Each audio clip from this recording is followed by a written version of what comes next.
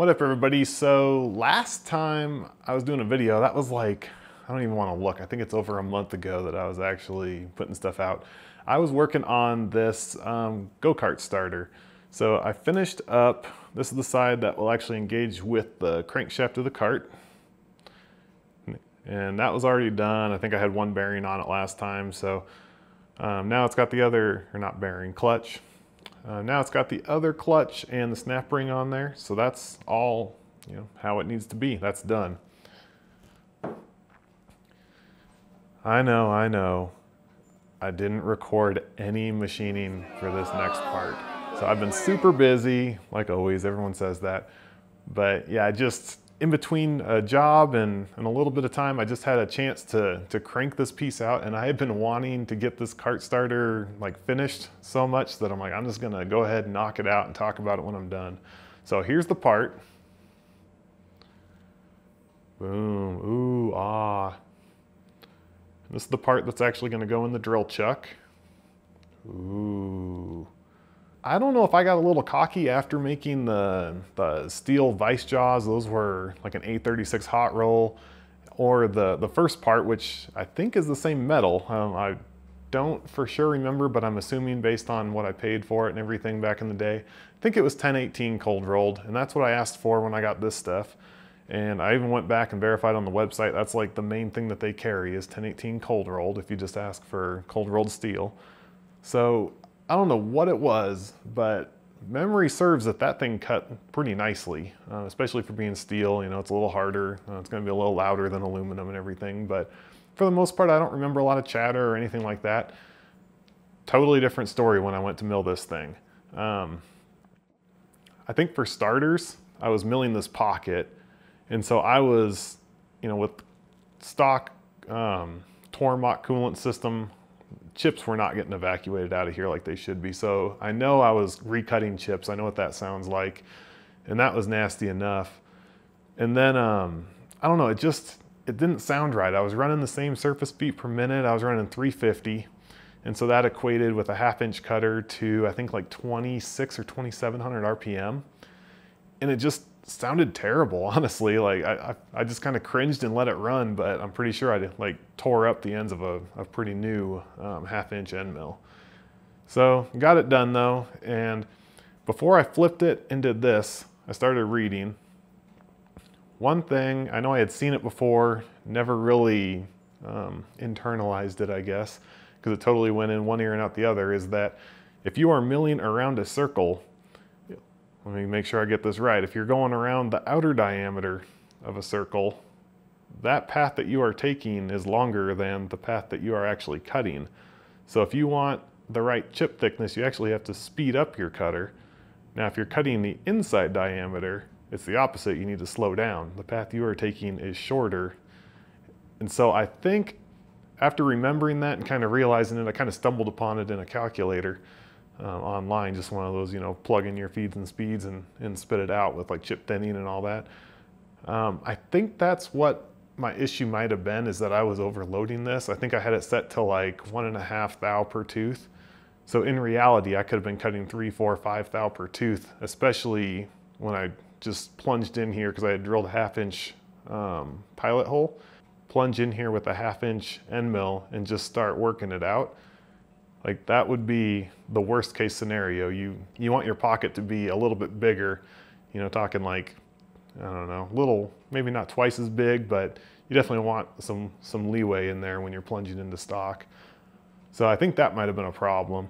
When I did go to do this one, I had figured that out, adjusted my speeds accordingly, and to be honest, it still sounded like crap. So at that point, I figured, at 350 surface feet per minute, I was pretty low, relatively. I got that number off of the Lakeshore Carbide, just steel general purpose end mill chart that they provide on their website. And theirs goes up to 550 for the low carbon steel on there. So I figured, let's just bump it up. And when I bumped it up to, I think it was 3,200 RPM, left the chips, left the feeds the same. So at that point I was taking a little bit smaller bite every time, but it actually sounded a lot better. It sang through it. You know, I don't know, I'm not super happy with it because by the time I got to that point and it was actually running okay, I just let it go. But I had gotten to the point where I was only taking 50 thou width of cut and a 1/4 inch depth of cut with a 1/2 inch cutter. So, you know, I follow John Saunders at NYC CNC a lot, and he typically runs at least 100% depth of cut. He talks about how you can go to 200% depth of cut based on the diameter of the tool.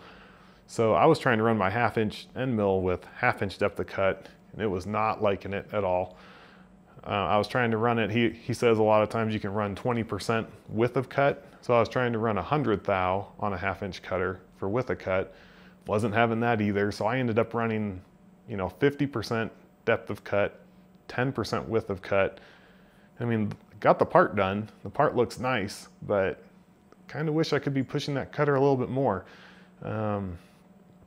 At this point, the only thing I can really think of is its rigidity in the Tormach itself, or maybe my spindle's a little worn, maybe my gibs need to be adjusted, you know, something along those lines where it's not having it.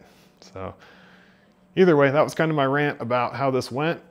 Other than that, the part turned out good. I'm pretty excited. I'm gonna go ahead and put it together.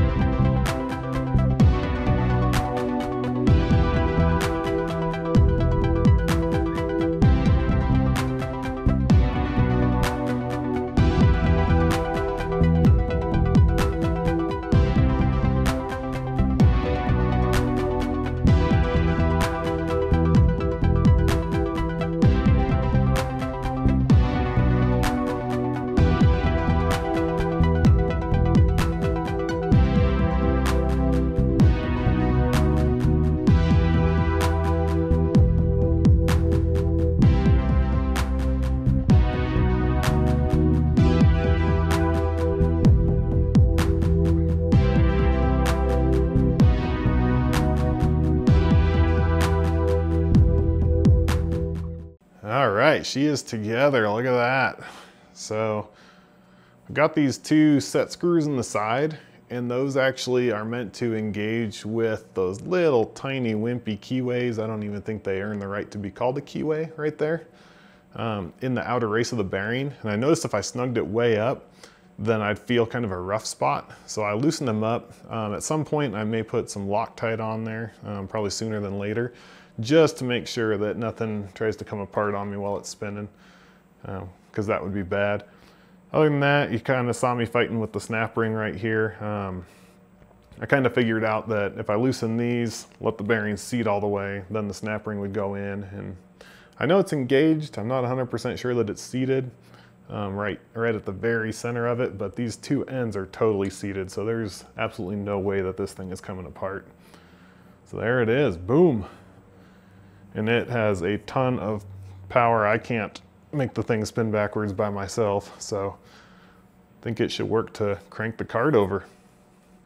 Everything in my garage is a mess again. It's amazing how that works.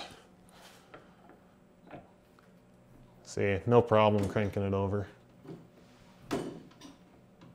That's with compression there. All right, so I think that's gonna be about it for this week. Really just wanted to tie this one up, and I know I haven't put stuff out in a long time, so there you go. It is a thing and it's happening, and I can't wait to actually start that sucker with it. Have a good one, I'll see you next time.